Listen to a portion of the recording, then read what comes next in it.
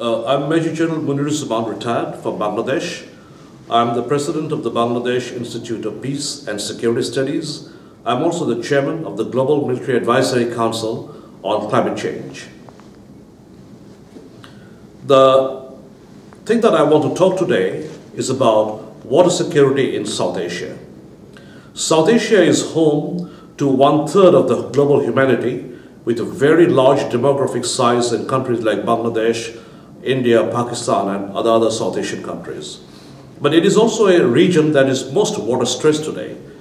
A large number of people in South Asia don't have access to sufficient water or clean and safe drinking water.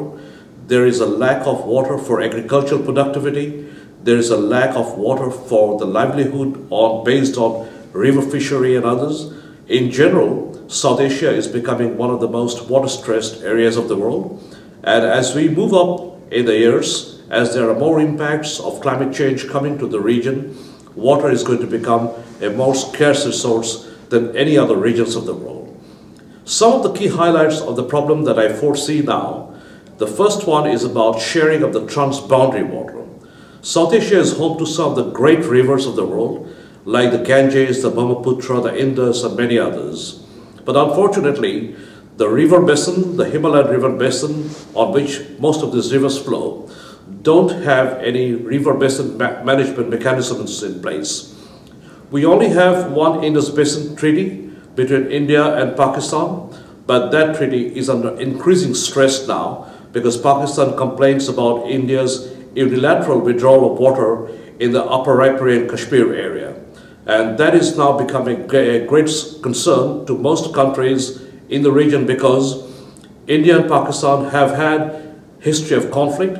They are also countries which have nuclear capability, and any tension that comes out of water between these two countries have a tremendous potential for conflict escalation up to any level. Therefore, the issues of water sharing between India and Pakistan is coming under tremendous stress and tension, and is a matter of great concern not only to South Asian security watchers, but also to others around the world. We have similar issues of water sharing between India and Bangladesh. My own country, Bangladesh, shares 54 rivers with India on transboundary basis, but we only have one single treaty, which is the Ganges Treaty. On 53 other rivers, Bangladesh and India have no mechanisms to find out how the transboundary water will be shared. There is also reasons to worry about because the transboundary water sharing is now impacting on Bangladesh, which is the downstream country, in a manner that many of its farmers are not getting sufficient water to cultivate the agricultural land. The river flows are changing. The livelihood of many river fishermen are also being affected by this. There is a process of desertification in some of the areas because not sufficient water is flowing down the river into Bangladesh. Another key areas of concern is between China and India. China is the water tower of South Asia. The Brahmaputra River starts from the Tibet area, flows down to India and to Bangladesh and other countries in the region. But of late, India has been complaining that China is about to divert water from the Tibet area to other water-scarce regions of China. And if that happens, then there'll be less and less water that will flow into Brahmaputra River and going down to India and Bangladesh.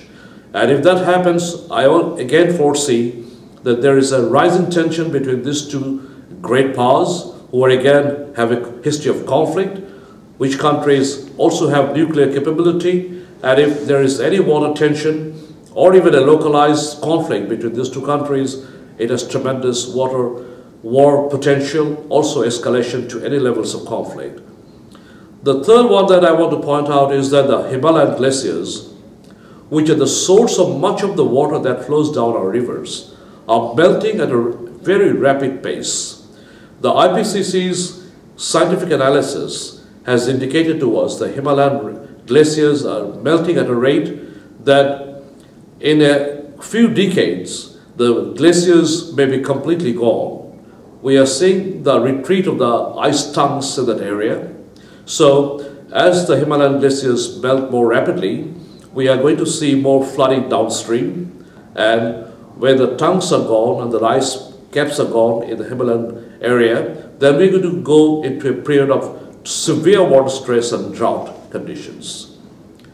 The other factor that I want to point out here is that South Asia doesn't have much information and scientific data on groundwater.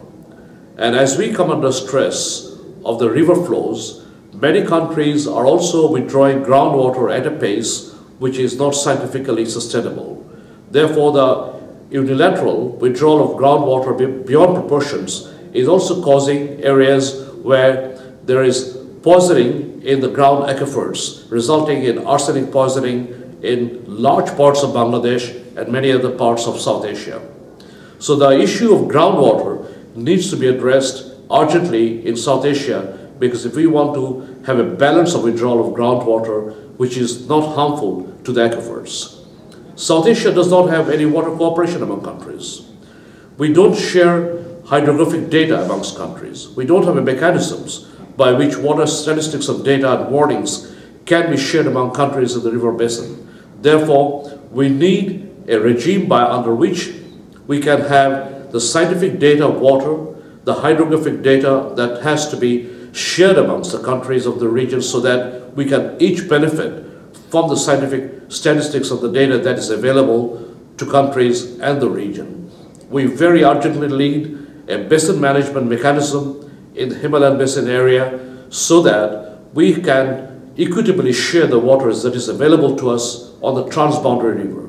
We also need to integrate China, who also shares the source of some of our great rivers, so that China is also integrated into the system of this transboundary water sharing regime. In the end, what I would like to say that South Asia has tremendous problems of water and water stress, which are being aggravated by climate change induced conditions and also conditions of man-made conditions of not having any cooperation mechanism amongst themselves. We need to move very quickly before many of these stresses go up to the point where it can ignite or induce conflict in the region. I hope we can all avoid that and have a regime in South Asia where water, which is the best resource to humanity, can be there for all of us to share. Thank you.